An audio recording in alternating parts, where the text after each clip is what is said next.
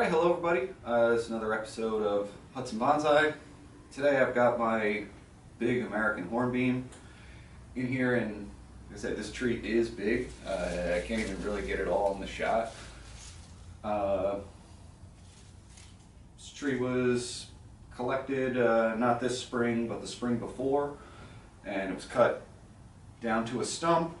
It's in this big, huge, this is actually the bottom of a plastic 55-gallon drum, just because the root ball that I collected was too big for any pot that I had. But, you know, this makes a pretty good container, I think. This thing has some big, beautiful spreading roots. Any growth that you see is, you know, has grown in the last 2 years. You can see spots where I chopped this previously. That's where you get a little bit of movement in all these branches. I'm not going to prune this back really far today because there are still quite a few green leaves, and I'm going to let that, you know, all those resources just reaccumulate in the tree before I chop these branches back. But I will be cutting these back today. I'm going to concentrate kind of in this area, and just there are a few branches I may take off.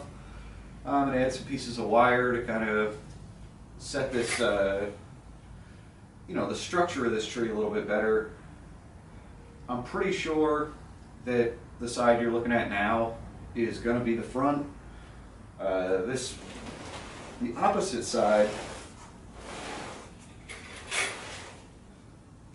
is also pretty interesting. I actually originally had this side in mind as the front when I first collected the tree, but I think this root is really kind of overpowering from this side, and both of these large branches kind of emerge from the front.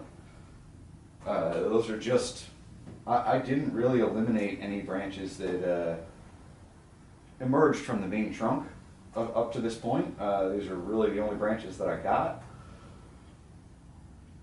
Maybe at some point new branches will sprout, but I kind of think by then these ones will, you know, the scale will never be correct. I think these are kind of the main structural branches that I'm kind of stuck with this tree, so I have to kind of come up with a way to make it work.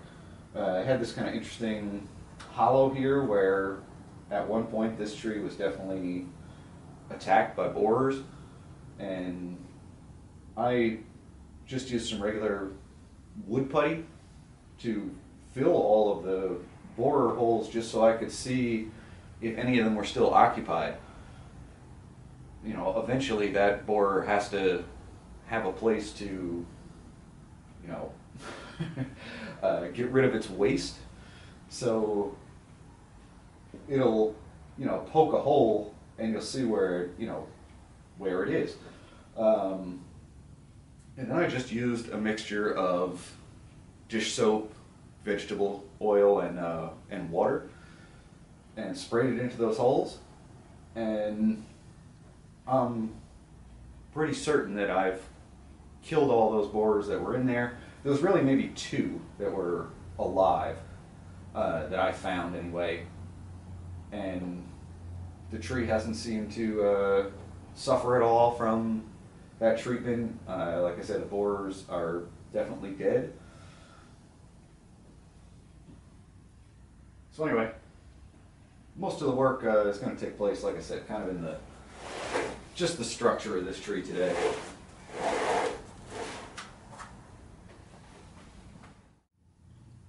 All right, so I'm going to get started here on the work. Again, I think I have you pretty close to the front at this point. One of the things I'm going to work on is this main cut here, this big stump cut that I made. I can see very clearly, you know, an area on here where the bark has died off, and even though this began to callus all the way around, you can kind of see where the callus in this area is still alive and growing, and over in here it's stopped because, you know, this segment of the tree is died off. So I'm gonna take, you know, that's expected. There's no branch above here. There's no reason, you know, it didn't grow a bud on this side. So there's no reason for this bit of the trunk to be alive and transporting resources. So anyway, I'm going to take some of this off, and I'm going to kind of soften this cut up a bit and try to get close to where it will begin to callus, and you know, eventually it may close, but it'll probably always be kind of a, you know, a hollow there.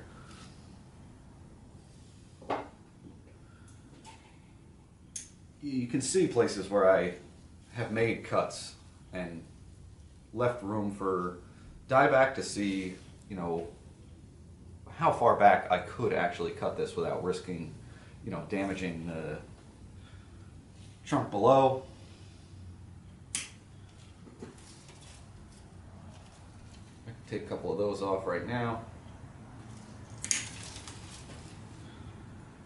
There's a branch right here that's growing just in towards the trunk. I don't see this ever being a useful branch. Cut it off and leave a little bit for dieback. There's another one over here.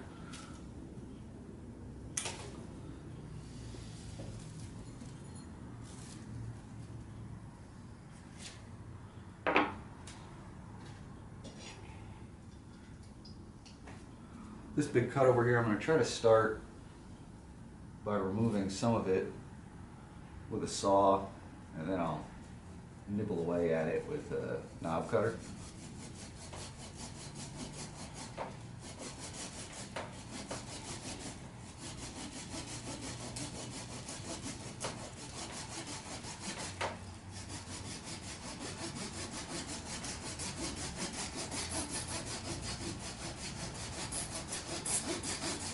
Some people call American Hornbeam ironwood because the wood is so hard.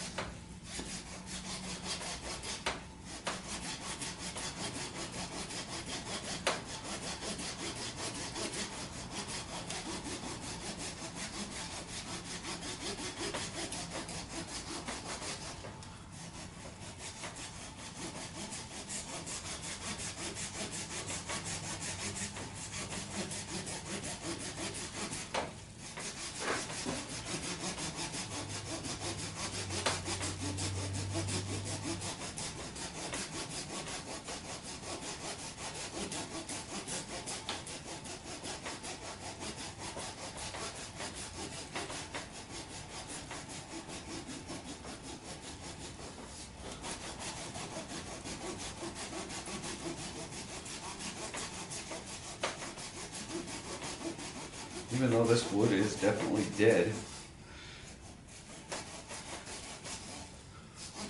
it is quite hard.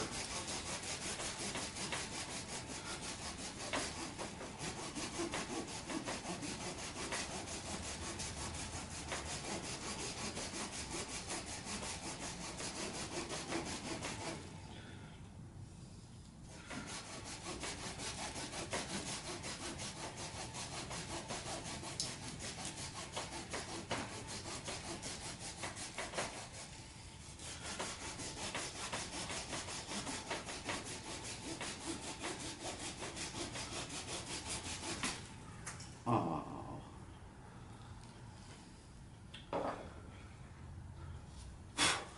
Didn't realize I was getting so close to breaking out there, and I slipped and I nicked this branch here.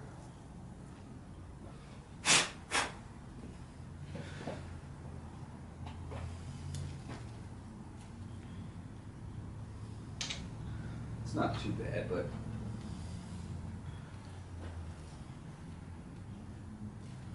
I'm going to put a little bit of cut paste, liquid cut paste on there where I nicked it right now.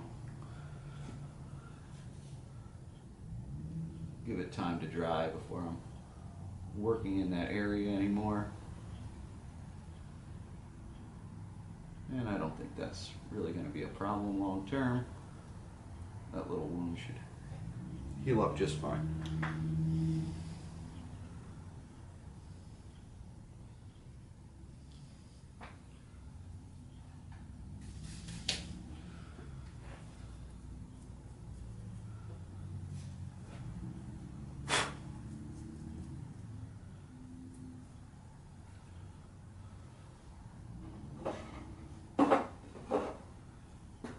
Alright, so like I said, now that I've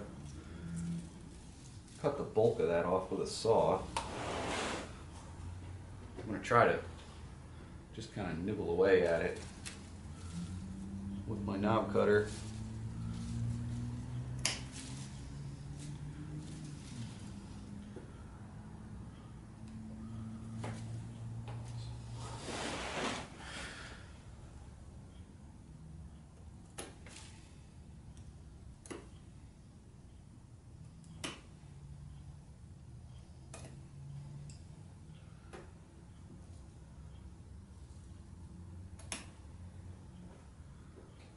I'm not going to try to push this and go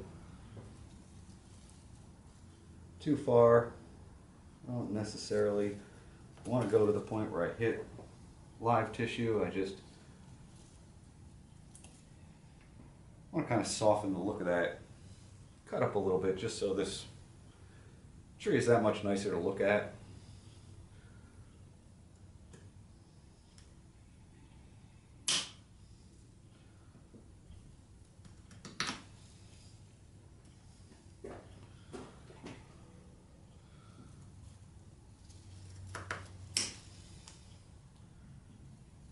No, this is a tree in development. It's not going to look fantastic, but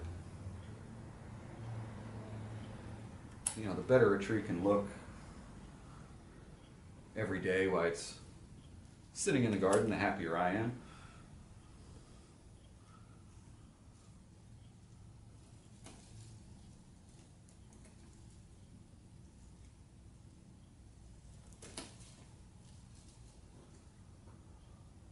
Right there, that last bite I took, I did hit some green living tissue, so I'm not going to go any further in that direction.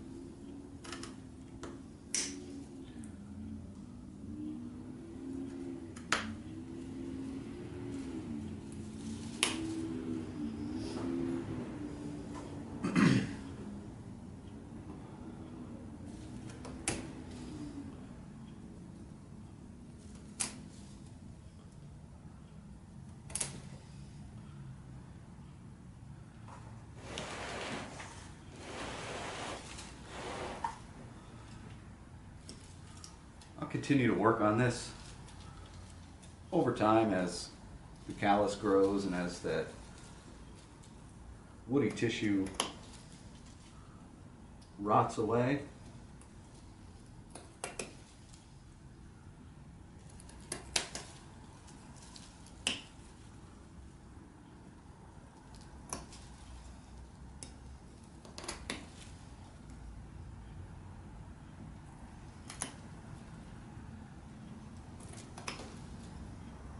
Again there, I can see just the edge of the living tissue there. So I don't want to push it any further.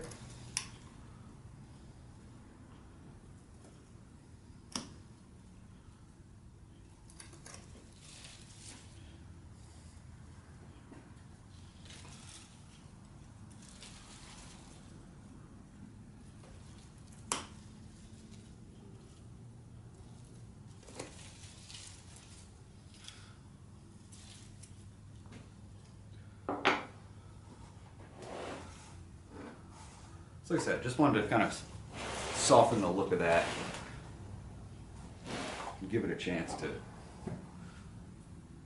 start healing into a better shape.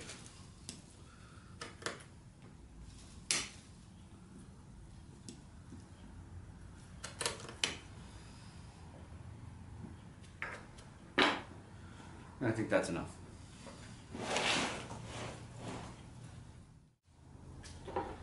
I I see another branch here that I'm going to take off. It's growing straight towards the front. It also, to me, is kind of in competition with this branch, just as far as the location that it emerges, because to me this kind of seems like, even though that is the leader, that those two branches just existing too close. That's a really fine small branch. This is a nice thick semi-developed branch, so I'm going to keep that one. So the next thing I'm going to do here is try to get some of these larger branches into just a better position for what the design of this tree is going to be. I want to keep the branches kind of emerging upwards, but then kind of flattening out and spreading out. So I'm going to use some guy wires to kind of pull these branches down into a position that I kind of want them in. Come around to the front here.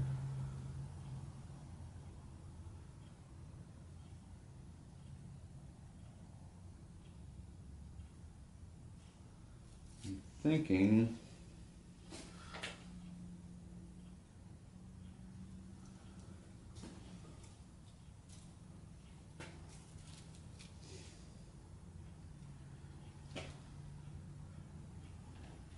I'm going to try pull this one this way.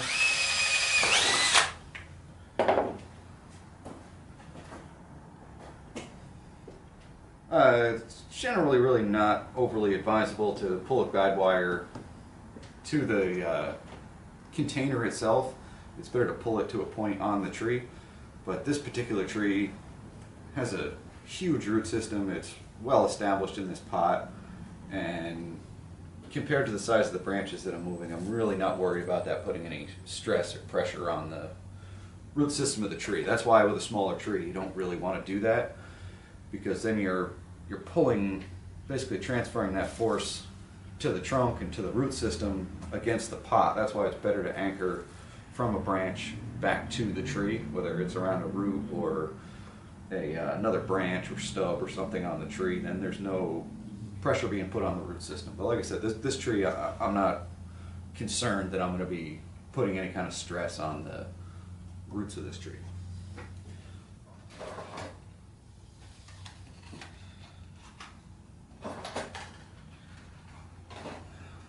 We'll start with some thinner galvanized wire and see if that'll get this done.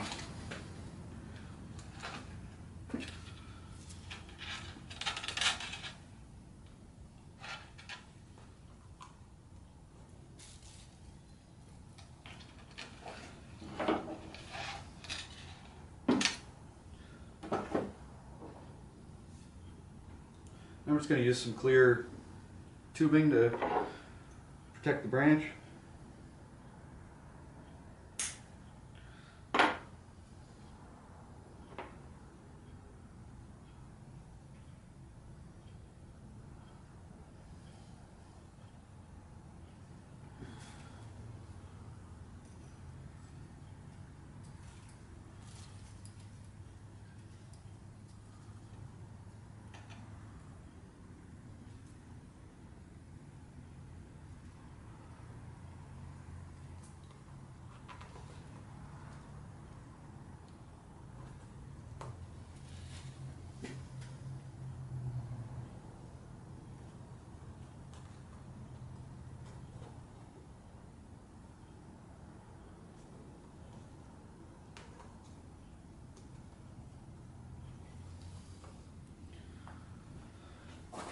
Take a look.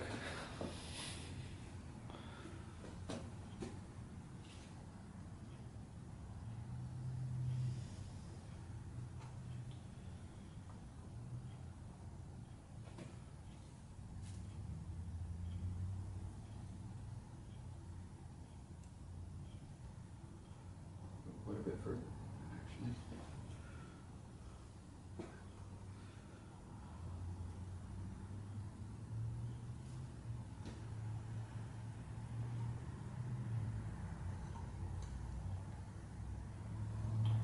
leave that one there for now. Like I said, I will be pruning these back pretty far. You know, like this branch. Really, eventually, I don't know if this branch here is even, it'll maybe be this branch that actually takes over.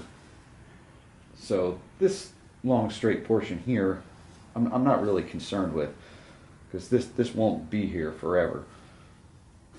I have some movement here and then up and into this branch. Like I said, this will probably eventually be what I cut this branch back to. Obviously I've put this wire out here, so that's not going to happen this fall. You know, I'll cut this back into here maybe, and then it'll be maybe later next year. This will have stiffened up enough that I can cut this off, but I'm not sure.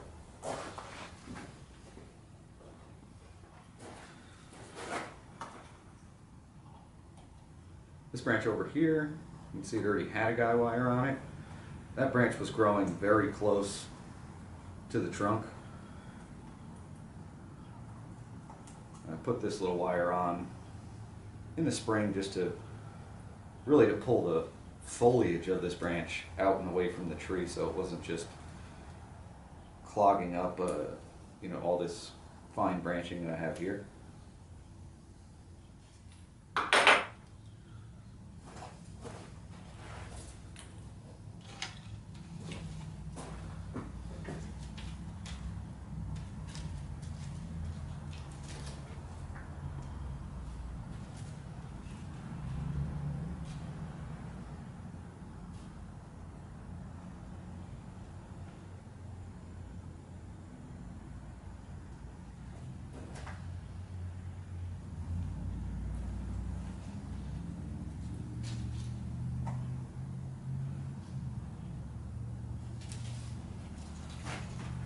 Look from the front here.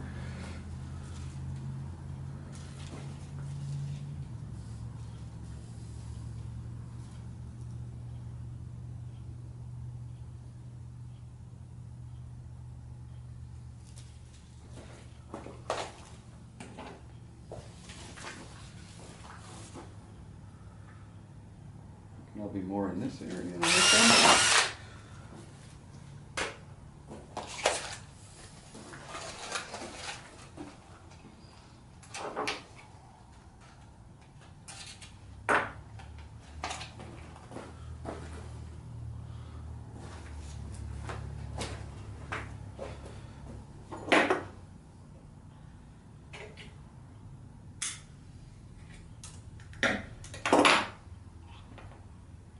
Again, I'm using a little piece of rubber tubing just to protect the bark of the tree.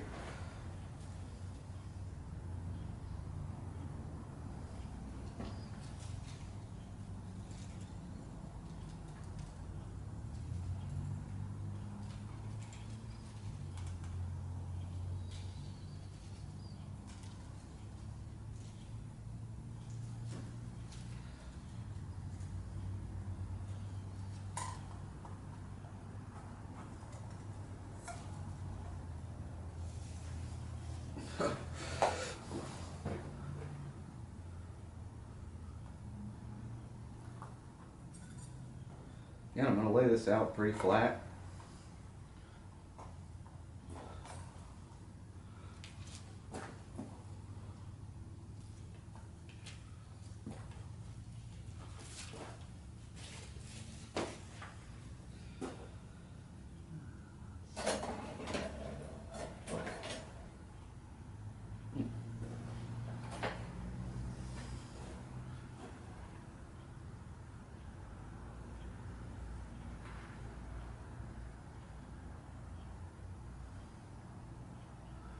I'll move this branch a bit as well.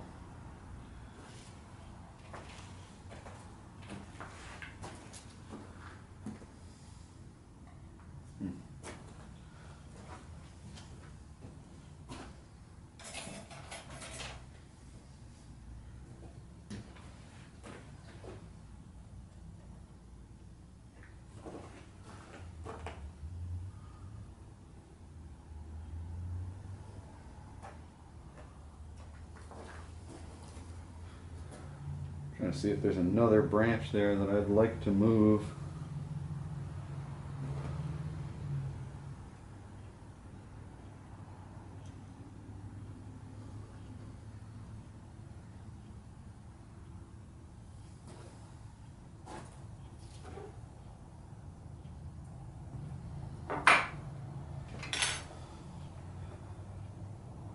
But for now, I think those smaller branches are just fine right where they are.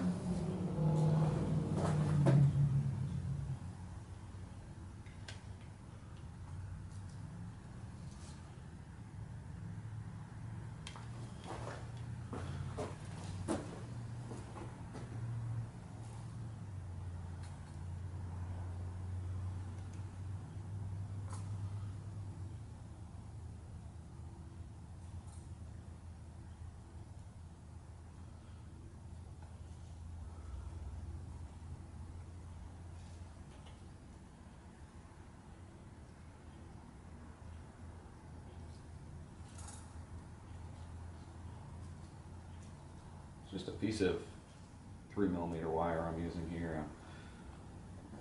I anchored it to the main branch, just a short piece.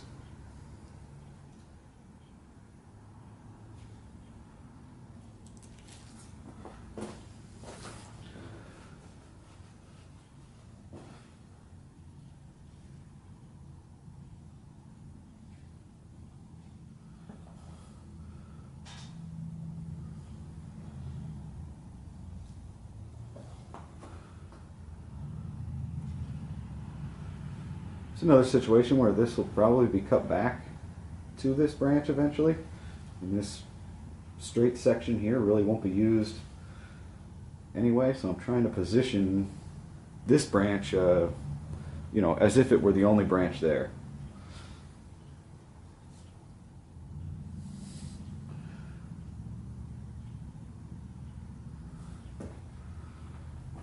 I think that's going to do for now.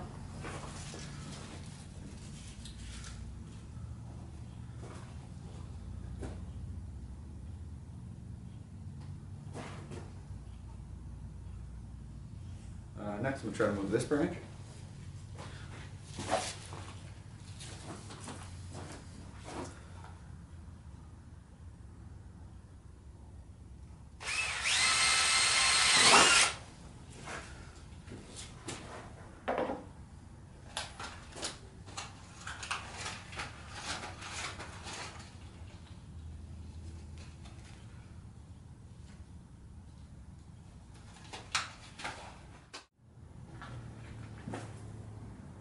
I think that's starting to look pretty good. With the guy wires, it's going to be very easy for me to kind of adjust that level a little bit if I think that I need to.